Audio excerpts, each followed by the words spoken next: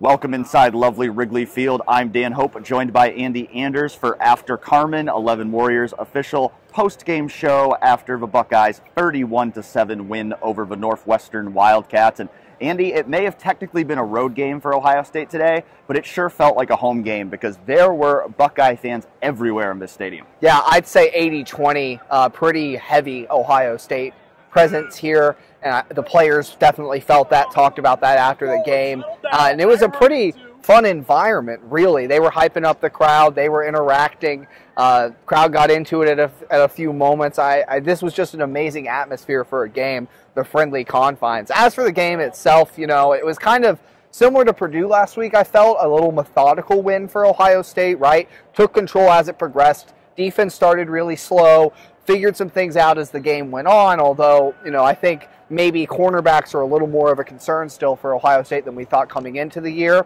However, responded well, took control in the middle eight, as Ryan Day has preached all season, really, and ended up winning comfortably here on the road, and you stay undefeated in November. Yeah, I mean, 2 drives into the game, Northwestern had 150 yards and took a 7-0 lead, and you're kind of like, what's going on? But Northwestern ended up finishing the game with only like 251 yards, I believe. So ultimately, Ohio State still held Northwestern's offense under its season average. Ohio State's offense, I think it felt like a slower start than it actually was because the Buckeyes only had 1 drive in the first quarter. So it was the first time all year that the Buckeyes didn't score a first quarter touchdown, but they then proceeded to score touchdowns on each of their 4 next drives, followed that with a field goal. So 5 straight scoring drives, 31 unanswered points, which would end up being all the points Ohio State would need in this 31-7 win. I think certainly the highlight of the game, probably for everybody, was seeing Carnell Tate score 2 touchdowns because we knew this game was going to mean a lot to Carnell, a Chicago native. His mother tragically killed here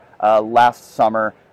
You know, he's someone, as Ryan Day says, is not someone who's necessarily someone who talks a lot about himself, talks a lot about his emotions, but he had over 25 family members here in attendance today. It really meant a lot for him to have a big day. I think there was a concerted effort for Ohio State to make sure he had opportunities to make plays in this game, and he delivered. He had 2 spectacular diving catches in the first half, one of which went for a touchdown, and then he finished off Ohio State's opening drive of the second half with another score. Honestly, thought that first diving catch was the most impressive one. He had 2 defenders on him, one of them directly contesting the ball as he went to the ground, and still, like we heard in the offseason, Brian Hartline say Carnell might have the strongest hands on the team. It kind of showed on that play. But, you know, off the field, I was talking with another person on the beat earlier in the week, and she had mentioned that, you know, whenever you see Carnell, he's always carrying a smile. Despite the tragedy he's experienced in his life, he's someone who brings such a joy, I think, to this locker room and just to being around people. And so you love to see this for Carnell, to have a nice big day in front of his hometown, in front of his friends and family.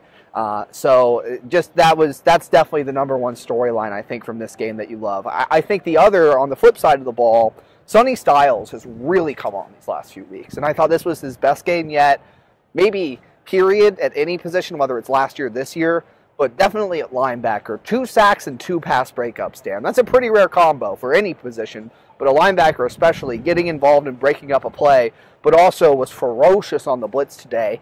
And where we saw him overrun quarterbacks earlier in the season, was able to finish plays. I thought that was the big difference for him, and Ryan Day talked about that in his post-game press conference too. Jack Sawyer, yes, may have missed on a couple opportunities to get a sack for himself, kind of linked up with Sonny on one of Sonny's sacks, although he doesn't get credit for the half because Jack Lausch ultimately slipped from his grasp right before Sonny took him down. But career-high 7 tackles. He's been an excellent run defender, I think, really the last 2 seasons, and that was really prevalent today, but still had 3 quarterback hits, got great pressure, forced Lausch off his spots multiple times. And so, like we saw last year, Jack Sawyer kind of coming on in the second half of this season. So despite the slow start, there were definitely some positives, too, to take away from. And don't forget, Jack also had a forced fumble on that first drive. That, you know, that could have been 2 scoring drives in a row. Northwestern potentially takes a 2-score lead early in the game if Jack Sawyer doesn't force that fumble, which Davis and Igmanosin recovered. So I think, yeah, 2 really good games in a row for Jack. You know, 2 really good games in a row for Sonny. We talked about it on Real Pod Wednesdays. It was kind of a quietly really good game for him against Purdue, but nothing quiet about today. I think Arvell Reese, another guy who deserves some credit. He also had his career high of 7 tackles. C.J. Hicks is a guy that we saw him late in the game. They were using him as a blitzer, and he got, I don't think he only got credit for half a sack, but it looked to me like he had 2 sacks. Right. He was at least in on 2 sacks, and so he did a great job as a pass rusher there late in the game for the Buckeyes.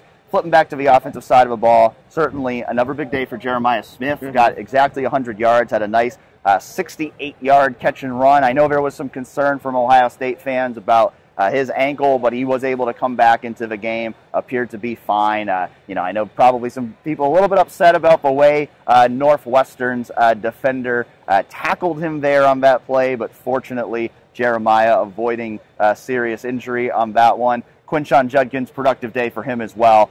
2 touchdown runs. I know he had over 70 yards. Don't remember the exact number, but a good day in which I think another one of those days for a run game where we kind of saw as the game progressed, they got better and better running the ball and were ultimately able to take control of the game. Yeah, keep pounding, man. And against a good run defense, that's the one strength Northwestern has had consistently this season, is they've been a good run defending team. And so really taking advantage of the fact you can wear on teams. And in the fourth quarter, I thought, is when Ohio State was really breaking its biggest runs, even though they didn't ultimately score in the fourth quarter. And even in the third quarter, really the second half, they were running the football pretty well.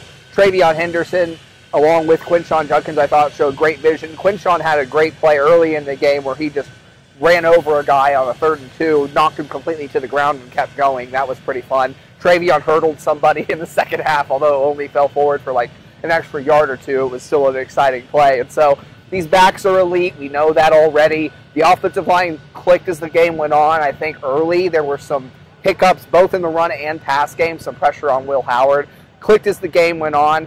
I think overall it was a really strong offensive performance for Ohio State, but limited possessions, kind of similar to last week against Purdue, where maybe if they had, more meaningful possessions, this ends up being higher scoring for them.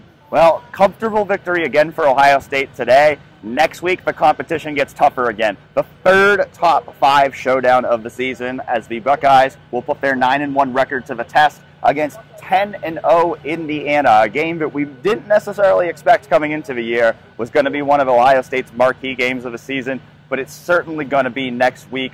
Lots more coverage coming on 11warriors.com as we prepare for the Buckeyes versus Hoosiers. For now, that's been After Carmen here from Wrigley Field. Enjoy the rest of your weekend, and we'll talk to you again soon.